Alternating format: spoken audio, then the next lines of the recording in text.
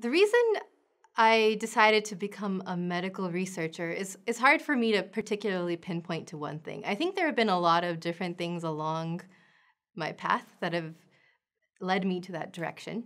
I think when I was little, I watched a lot of Magic School Bus, and then there were these interesting episodes of things getting really tiny and the school bus going into the body and exploring things.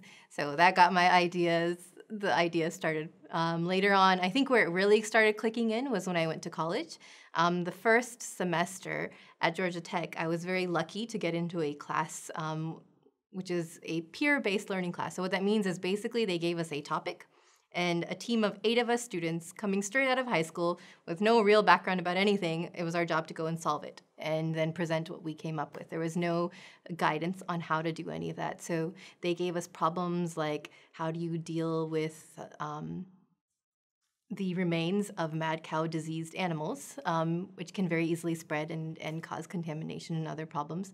So go figure it out. How do you do it? And other problems related to stem cells and different ideas. They were just really interesting problems, and I really liked how I could understand what I'd be learning and what I'd be doing would have a real-world impact. It would really affect a lot of people. And just delving right into that right from the beginning, I think, is where it started from.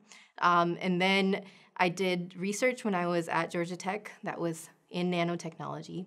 Then that led to me wanting to do my PhD in that area, and I've just stayed with it. I've always really liked it. Whenever I was starting my PhD, I had the opportunity to consider going to medical school as well. And so what I did is I went on this traveling medical clinic with my sister in the Himalayan mountains. And so we really went from village to village, diagnosing different things and treating the patients. It was super cool. It was a lot of fun. But what I realized in my time there is the part that I liked the most was actually coming up with the new medications and the new technology to help move things forward.